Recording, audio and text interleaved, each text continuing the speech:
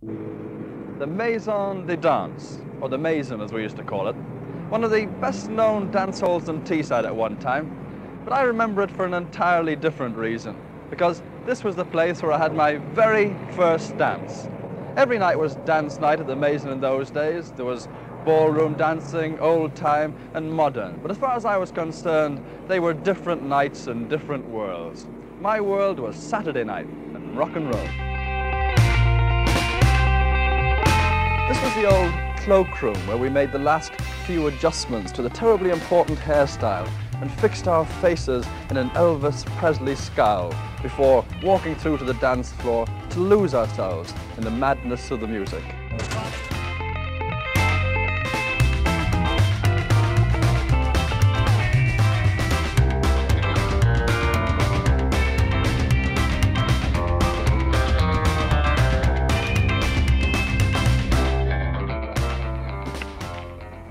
Things definitely ain't what they used to be.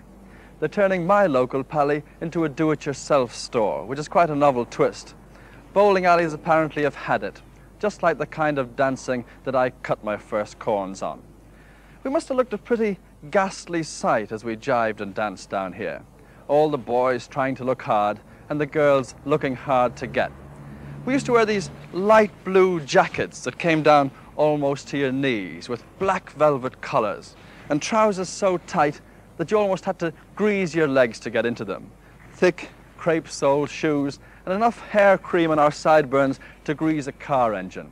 Oh yes, and some of us even went so far as to wear those horrible Lurex suits that shone in the dark with bootlace ties and a great big jewel. We really thought we were the kiddies.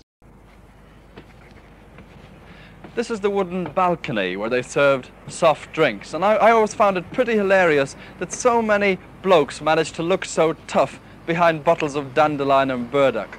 But tough you had to be, or at least pretend to be. Many a good night out ended when the bouncers heaved a gang of warring teddy boys out onto the pavement outside. But it wasn't so much getting chucked out or fighting that worried most of them. It was the fear of getting blood or mud on that nice blue suit. Well now, the demolition men are raising the roof of the old Maison like we never could, beam by wooden beam. The teddy boys, fortunately, have all grown up. The Maison, sadly, must come down.